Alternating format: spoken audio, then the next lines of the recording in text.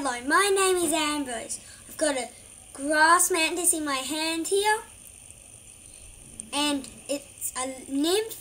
The reason I know that is because it's got a white stripe starting from, I think, here, going down to there.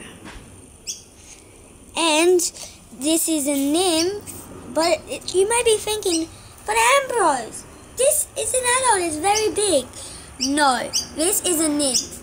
This one grows to the largest praying mantis in Australia. No, it's not the largest praying mantis in the world, but it's quite large. And they come in green, purple, and brown. Now, depending on the habitat they live in.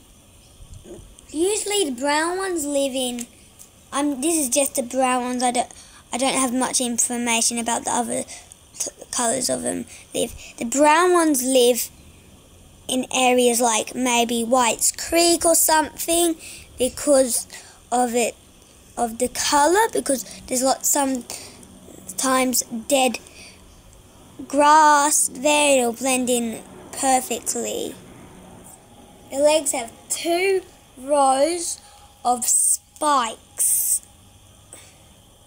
2 rows of spikes on their legs, and they have blue, I'm not sure if you can see it right there, they have blue between their eyes.